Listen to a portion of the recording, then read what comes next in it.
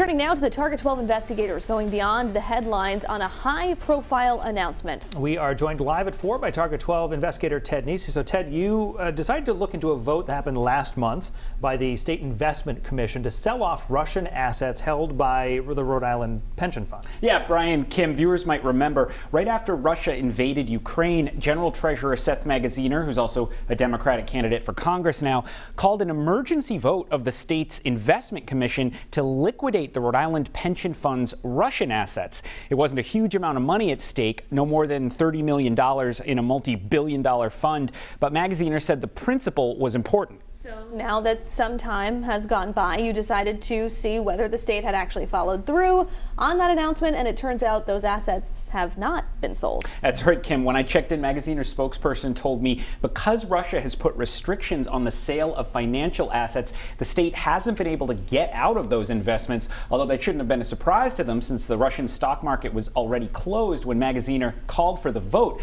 But the Treasury's spokesperson went on to argue, quote, "This is a sign that pressure from investors across the world, including Rhode Island, is succeeding in exacting a toll on the Russian economy."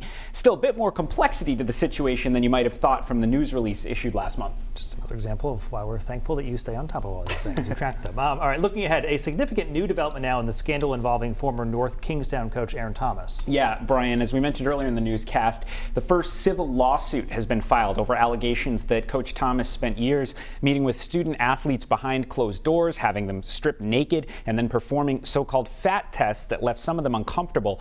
Target 12's Tim White spoke today with an attorney for the former student who is suing, and Tim asked why the litigation was filed against school officials rather than Thomas.